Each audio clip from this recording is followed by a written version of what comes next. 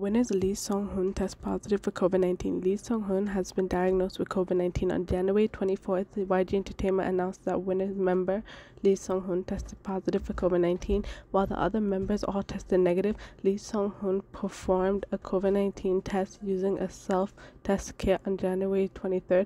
After receiving a positive result, he also received a PCR test through which his diagnosis was confirmed.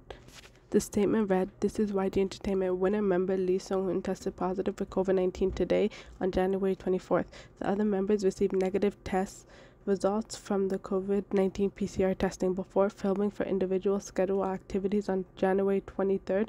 Lee Seung-Hoon used a self-test kit as a primitive measure and tested positive. After this, all winner members halted each of their scheduled activities and received PCR tests, and only Lee Seung-Hoon was diagnosed. Lee Seung-Hoon is vaccinated for COVID-19 and did not have any symptoms before being diagnosed.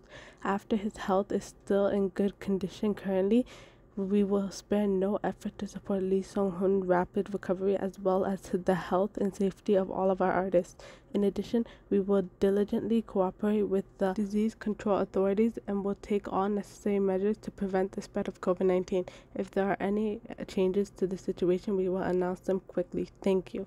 Wishing Lee Seung-Hoon a speedy recovery.